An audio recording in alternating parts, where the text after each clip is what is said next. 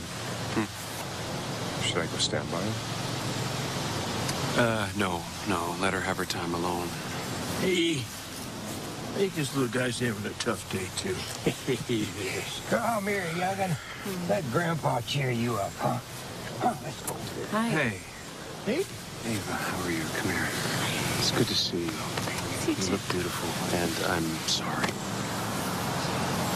Shane, this is Jeffrey and my daughter Ava. Ava, this is... Shane, your stepbrother. Actually, it's nice to meet you. Nice to meet you. Wish it was under different circumstances. I just wanted to tell you that I think your dad was a really great man. I thought so too. Thank you. Hey, sweetie. Good to see you. How's California? Fine. Good. I should probably say hi to Riva. Okay. Sounds good.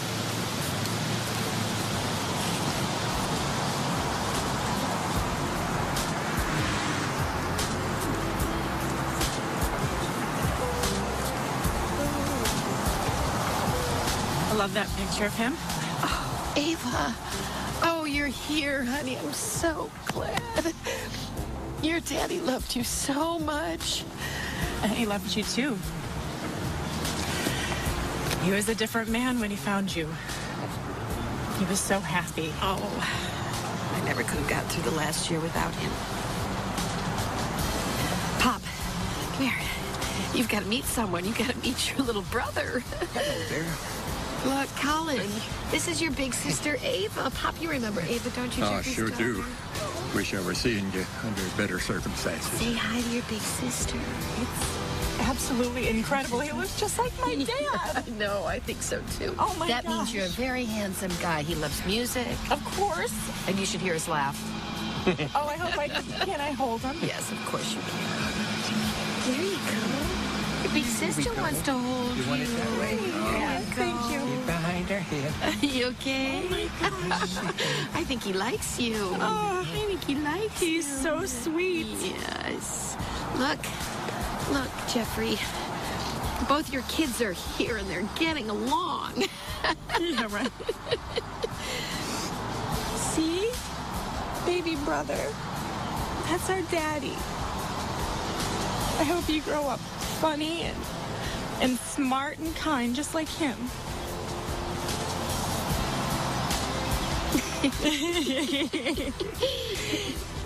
Hi. Hey, where's Colin? Daisy thought it would be best if he weren't here, so she left him. Okay. Listen, thank you for being so good to my daughter. Well, she's my daughter, too. Jeffrey loved her. I do, too. Is there anything I can do?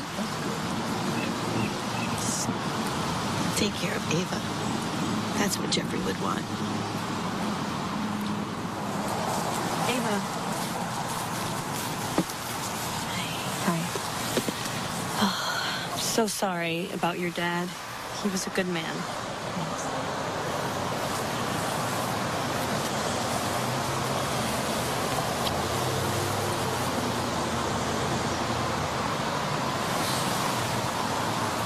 I can't believe you're going through this. It's okay. Is it?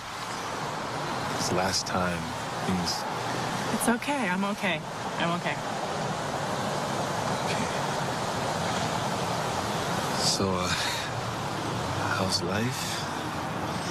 Life is good. Yeah, it's really good. I like my new job. I miss my mom and Emma and a few other people once in a while. But Springfield really never felt like home for me. San Francisco is? Yeah. And how about you? You're still married to Christina, who I met at Christmas? Yeah. We just kind of got remarried. It's a long story. Oh. Well, she seemed very nice, and you seemed happy. So I'm happy for you. Thank you. If you could take your seats, it's time to begin. On behalf of Riva and Ava, I'd like to welcome you all here and thank you for coming. We are here to celebrate the life of Jeffrey O'Neill. Jeffrey had a few secrets over the years, and I'd like to share one of those with you today. You may or may not know that he loved music. In fact, he was a very talented musician. He tried to keep his artistic life separate from his professional life, but occasionally we would see the door to his office close, and then we would hear the strumming of his guitar. Riva has asked me to share with you one of his songs that he wrote, one of his favorites. An image flies in front of me. Well, here we go. I can't do this. They'll see the guilt on my face. Let me see the just killed John Doe. Sorry, I can't tell. Hey. Hey, Chef. Hey, how are you? How are you? All right. I'm glad you're here. Sorry I'm late. Yeah, this is where you belong. Let's sit down. I believe in love.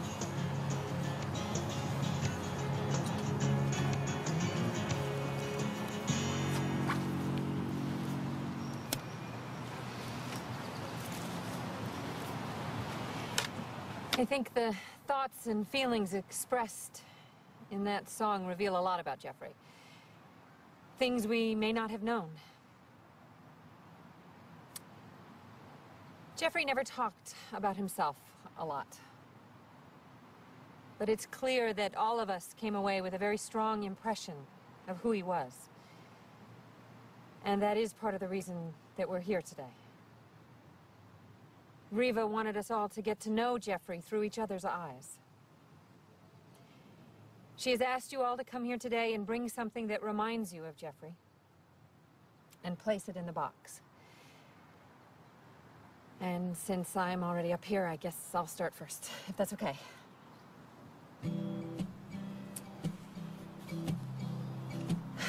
Jeffrey and I were often on opposite sides of the courtroom.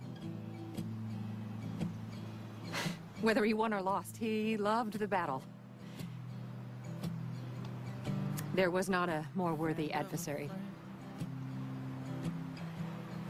I will miss him glaring at me from across the courtroom. This is Jeffrey's recipe for his famous chicken O'Neill. I think he learned to cook it so that he could impress all the ladies, and it worked because he got me.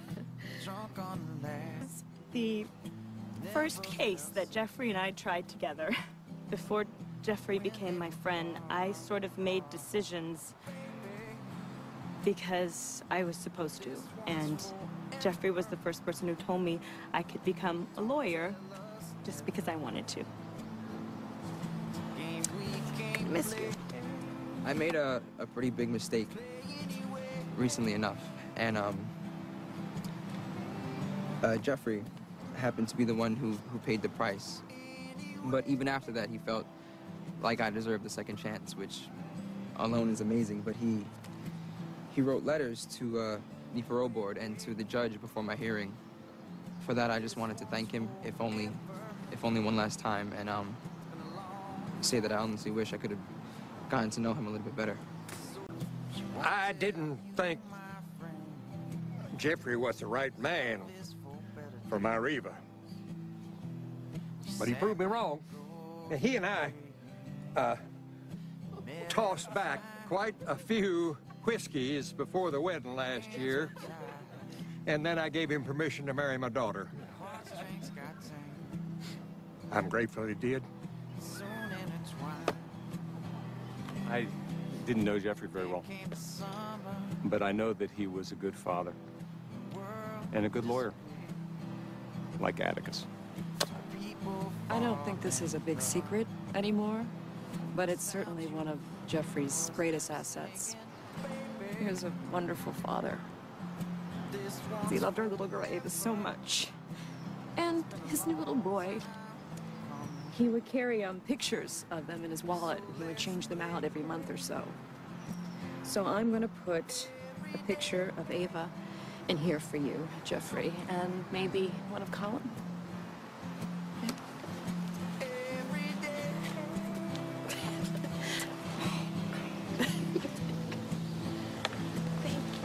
Good job.